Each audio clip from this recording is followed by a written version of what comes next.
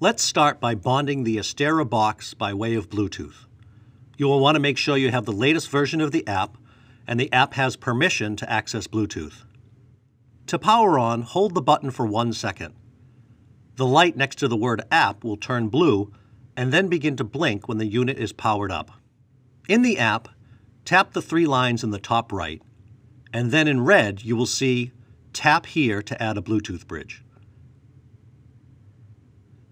As indicated by the photo, choose Bluetooth bridge to add an AsteraBox.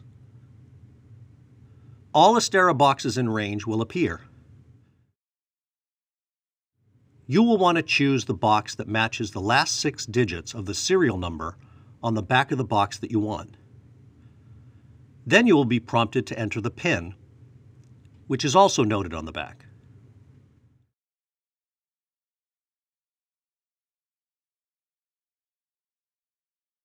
You are bonded to the app when the Bluetooth logo turns blue. You will also see the percentage of the battery life of the box. Here are a few things to remember. The next time that you start up the app, it will remember the Art7, and if powered on, it should automatically connect. Also, the AsteraBox should be 18 inches away from any lights that you will control.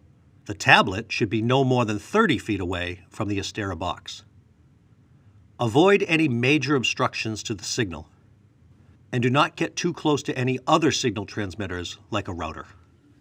We hope that you found this information helpful. Please watch the rest of the videos in this series, and for more useful tips and assistance, be sure to like, follow, and subscribe to all of our channels.